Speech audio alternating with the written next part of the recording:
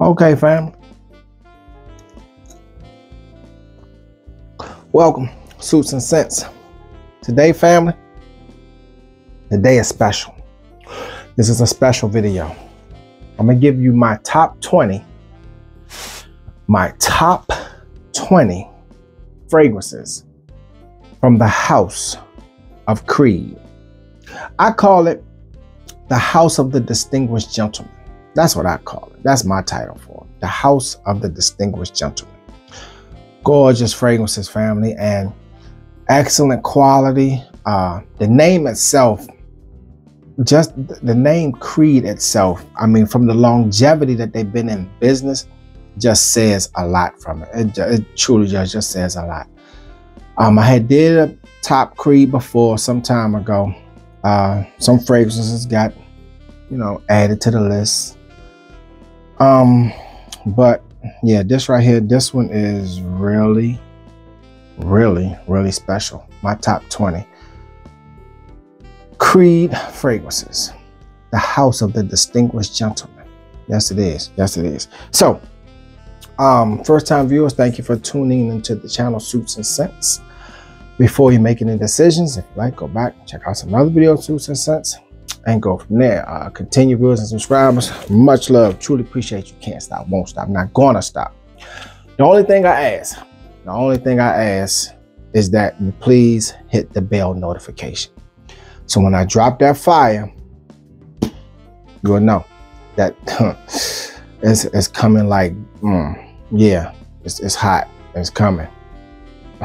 Just hit the bell notification. That's all I ask. All right, we're gonna let the intro roll. We're gonna get into my top 20 Creed fragrances. All right, let's do it.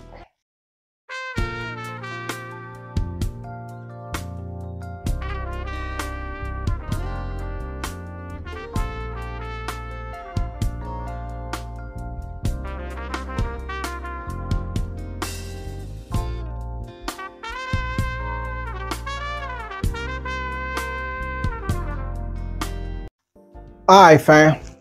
First up on the deck is Erofa. Now, I'm gonna tell you this. I base all of my prices off of Neiman Marcus. That's at the high end. Well, better yet, you know what? Let's do it like this. Let's do it like this. Instead of giving an exact price, let's just say that all of these fragrances are above $350. Okay, all of them are above $350, based on Neiman Marcus. Now, all I'm gonna say is do your research, okay? That's all I'm gonna say, do your research. Erofa came out in 1992. Gorgeous fragrance. Now, this one right here, there are a few others, but this one is a beautiful spring summertime fragrance. It truly is. The lime, bergamot, and what makes this stand out from some of the other ones is the melon that's in here. When you got lemon, some pine, some nutmeg, sandalwood. Gorgeous fragrance. It opens extremely citrus, but then it dries down. The citrus stays there, but it dries down and mellows out a little bit to a nice spring, somewhat mild citrus fragrance. That's Erofa in the 20 spot. Beautiful spring summer fragrance. All right, let's get to the next one. Okay, fam. Next is Royal Water. Royal Water. Now, another came out in 1997, 96, came out one of those.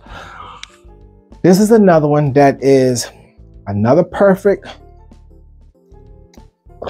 spring, summer vibe with, with the citrus in the opening, the lemon, the mandarin orange, the bergamot, basil, but then the citrus really doesn't go away, but the cedar and the musk that comes in there kind of tones it down a little bit, but still perfect spring summertime fragrances. Perfect one. Creed had some nice, fresh, spicy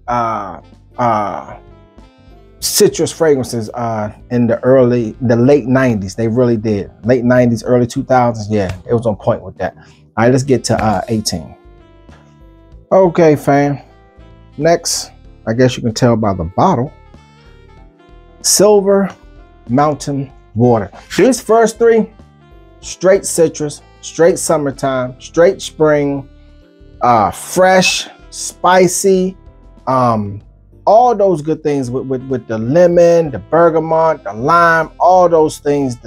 Some have mint, pine, but Silver Mountain Water has a little extra kick of spice to it with the black currant. So that's the difference with that kind of pushes Silver Mountain Water not away from the fresh and spicy, but adds a little bit more edge to it. That Silver Mountain Water came out in 95, came out in 95, I believe. Like I said, the late 90s for Creed, they was pushing those doggone fresh fragrances out there. The first four was all freshy citrus fragrances. All right, let's get to the next one. All right, fam. Next, again, I guess you can tell by the bottle, Millesine Imperial. Millesine Imperial, the original. Now, this came out in 1995. Like I said, the mid to late 90s, they was pushing them out there. This one is fresh, it's spicy, but it's more on a like aquatic marine type vibe.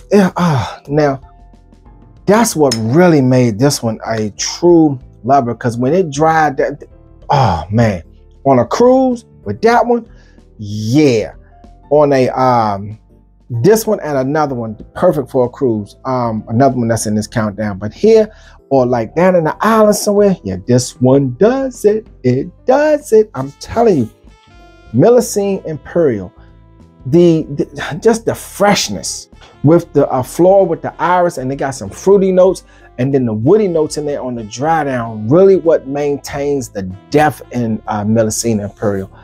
Beautiful fragrance, truly, truly beautiful fragrance. All right, let's get to the next one. Okay, fam. Okay, fam.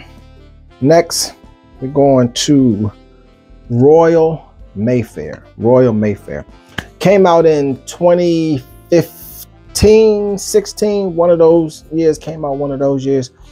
Now, this one is somewhat of a fresh citrus fragrance, slightly, because it has lime in it, but it got pine in it, some ginger. But what really turns it or keeps it from going, you know, like the other ones in that fresh, is the rose. The rose in here, when the rose appears, it takes over the fragrance. But then the citrus tries to battle its way back, and you got some woody notes in there, and it tones the citrus down, and the rose really stands above all with this one. But I wouldn't call it, well, I guess you could call it a rose fragrance, but with that citrus mix. Okay, I put it to you like this. I will say that this could be the only rose, well, I'm not gonna say the only, but one of the best rose citrus fragrances in the game that is prominent with both notes that stand out. The citrus notes and the rose note, they both stand out. A very, very unique fragrance in Royal Mayfair. You will love it. I promise you that. All right, let's get to the next one. Okay, fam. Next is Viking. Now, I wasn't a fan of Viking cologne. I wasn't a fan of that at all. So I can let you know right from the break that Viking cologne will not be in here. I'm not saying it's not a good fragrance, but I just wasn't feeling it. So I put in this list what I feel, what I'm feeling, what I like, and there you go. Viking came out in 2017.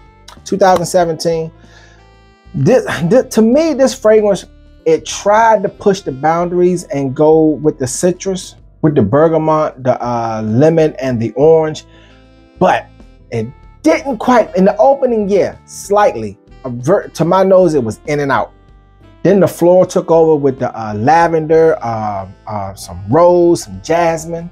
Then on the dry down, the citrus, to me, the citrus is gone. The floral is still slightly, but the white musk, the tonka bean, and the woody notes, I think it's cedar, I believe, really matures the fragrance and take it out of the citrus realm. The floral is still there, but that maturity really showed up on the dry down.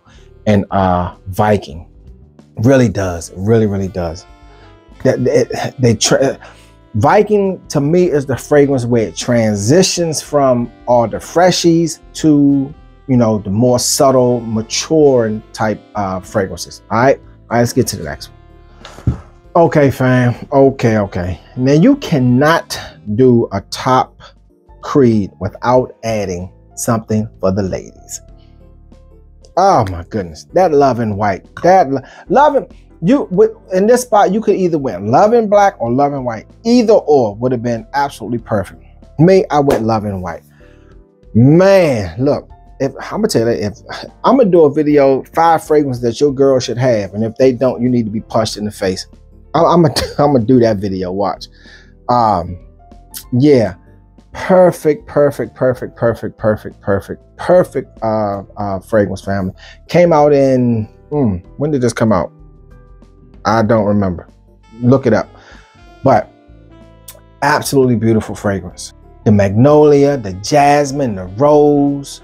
But what really gets it, and opening got the bergamot, but it's the sandalwood and the vanilla blended with that floral. Ooh, I'm not gonna lie.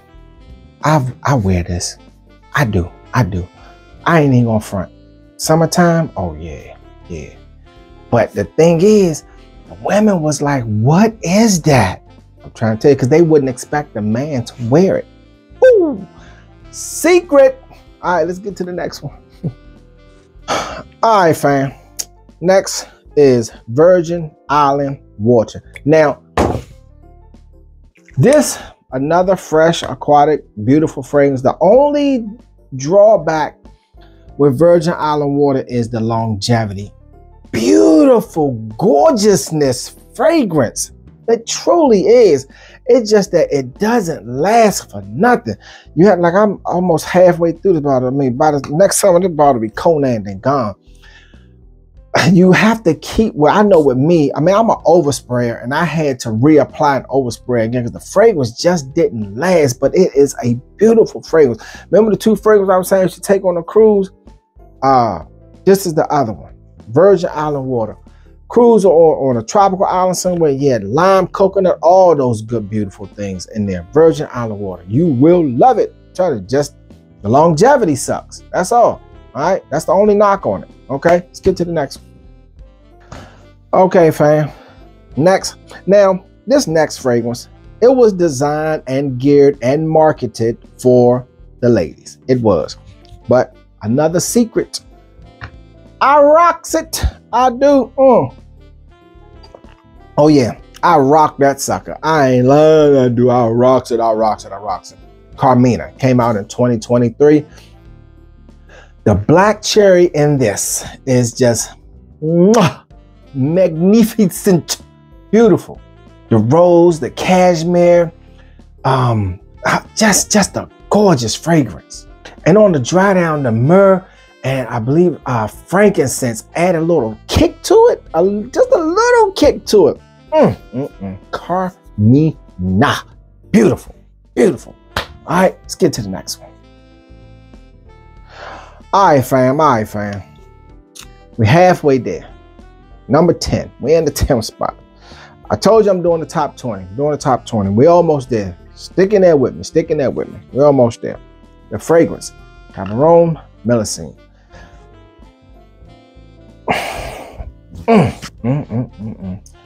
Listen, you talking about sexy gorgeousness right there. Look, there's nothing else to say. That is just one absolutely gorgeous, freaking sexy fragrance right there. It came out in 2000. Beautiful. And to me, what makes this fragrance so sexy and appealing, the ginger and the tobacco. Yes, yeah, opening, Creed got that thing with the citrus in the opening, tangerine and bergamot, I believe, in the opening, but that ginger and that tobacco, oh God, that thing is sexy. Oh, that's sexy. Oh, that's sexy. That is sexy. Oh, I gotta make sure I got the spray right. Ooh, woohoo. The opening with the citrus and then it just transitioned with the tobacco and the ginger. Yeah. Ooh, Tamarone Messine. Let's get to the next one. All right, fam. In the next spot, yeah, okay. Listen. Well, this next one, I'm just gonna go ahead and put it up here. Aventus, okay? Ain't no need to talk about it. It's been labeled as the king and all that good things, whatever. Beautiful, beautiful, gorgeous fragrance. When it came on the scene, it took the world by storm. Even UFOs came down from Mars to get some of that fragrance. Oh, that Tamarone Messine. Shouldn't have did that. But yeah, that's Aventus, okay? All right, let's get on to the next one. All right, in the ninth spot, I love this fragrance right here. Yes, Neroli Sauvage. You talking about one of, not the best, but one of the best spring, summertime fragrances. You could wear this anywhere.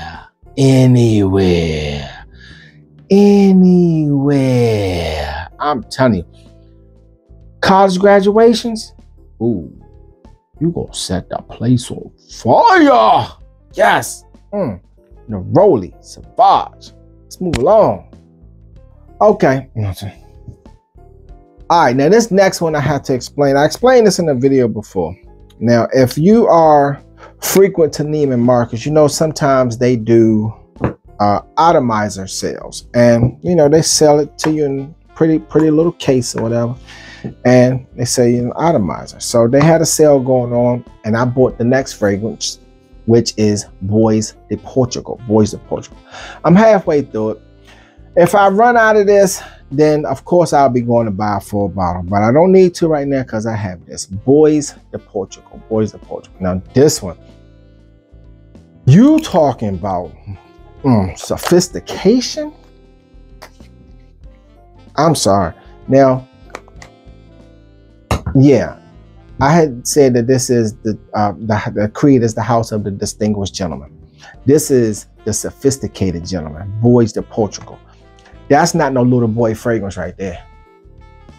That's grown man. That's 50 plus fragrance. 50 years old or plus. That's 50 plus fragrance right there. 50 plus fragrance. I'm telling you, yes it is. And I say yet again, yes it is. Came out in 1987.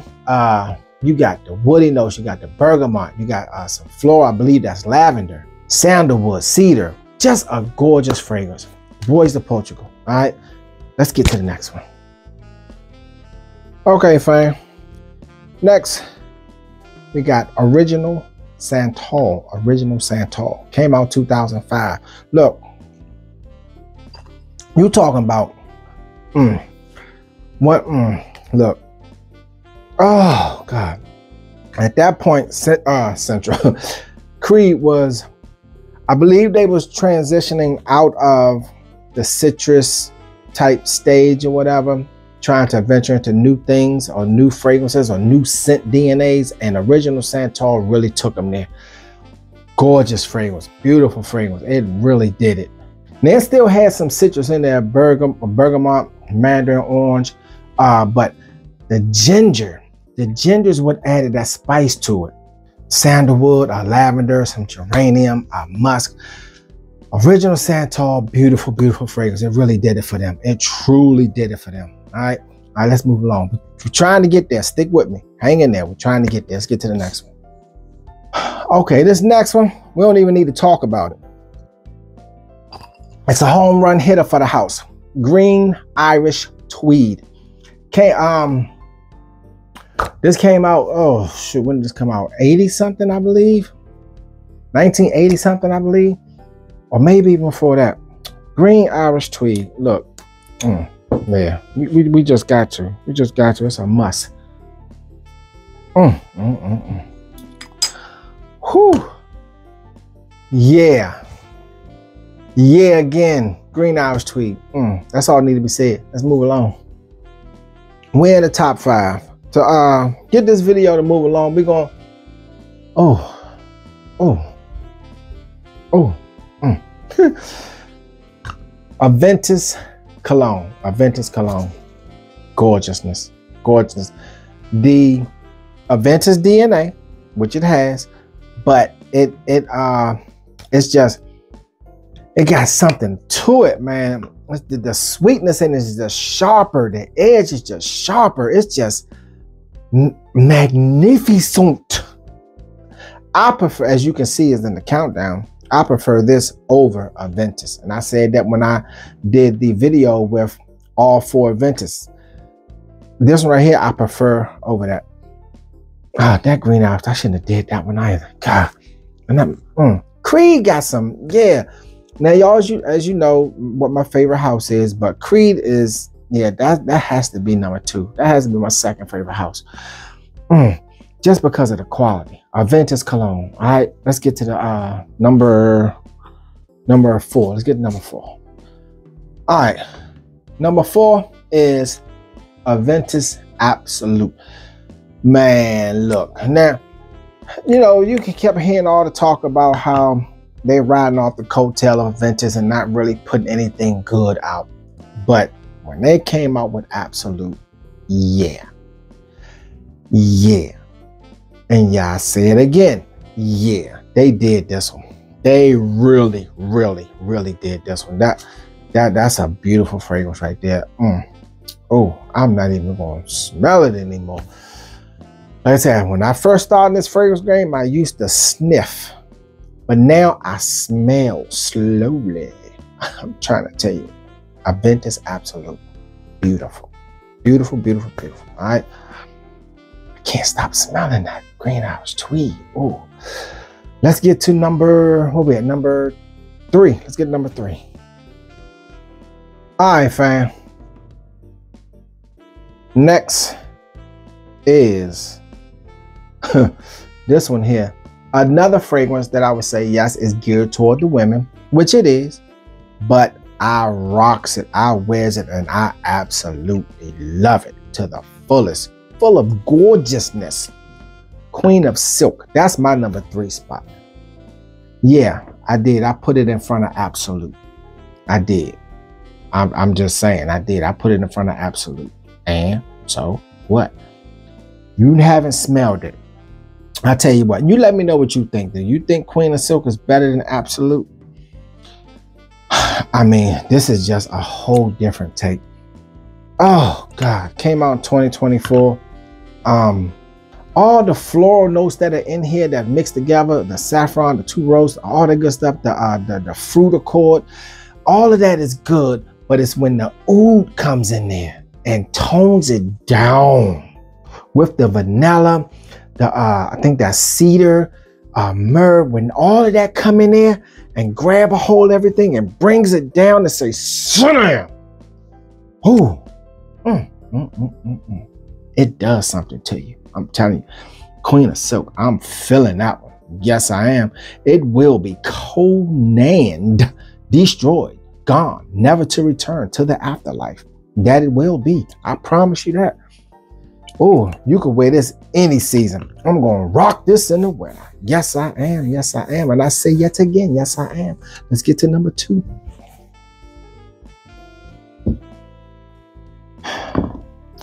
Okay, fam. And the second place in the number 2 spot. Oh, by the way, today I had apple juice. Didn't have pineapple juice. I had apple juice, organic apple juice. That's what I had today. Candles. Let's keep moving. Aventus Triple Age. You know, some people saying, no, it's a gimmick. It's not real. It's not it. If you haven't really smelled them both, then you cannot comment and say. Me, I pick up on the difference. This one, I would say they're both similar. I'm not going to say they're not. But on the dry down, the ginger in this thing is like an overdose. And it is just superbly matured. Oh, man. Dang, I wish I wouldn't have sprayed all that stuff on. Aventus Absolute Triple Age. Beautiful.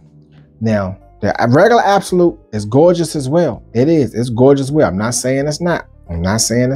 But the Triple Age one, oh, that thing kicks your teeth out. Nice gorgeousness. Will this one be Conan? Oh God, that thing is so deep. It's sultry and just voluptuous. Ooh. Triple H. Yes, that's in the second spot.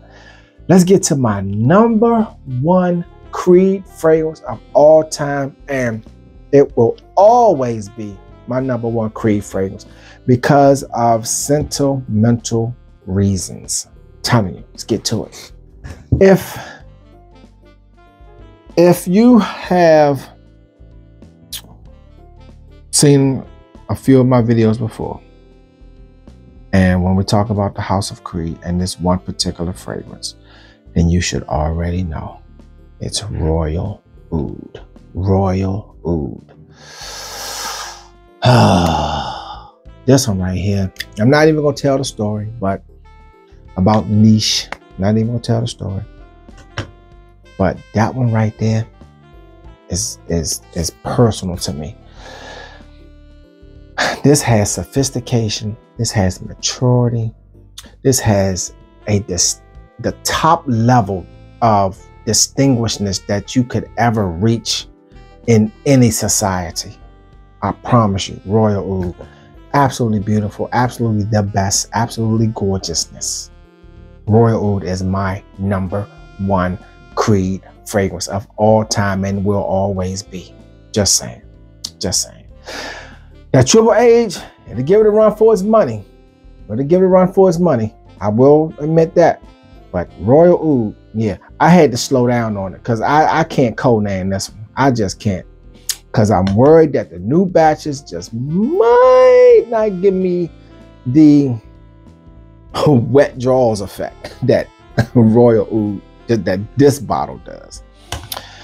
All right, fam. I gave you my top 20 Creed fragrances, and now it's time to be out of here. First time viewers, thank you for tuning into the channel Soups and Scents. Continued viewers and subscribers, much love. Truly appreciate you. Can't stop, won't stop, not going to stop. Hit that bell notification, fam. Hit the bell notification. To the next one, deuces. 1 through 20, and we out.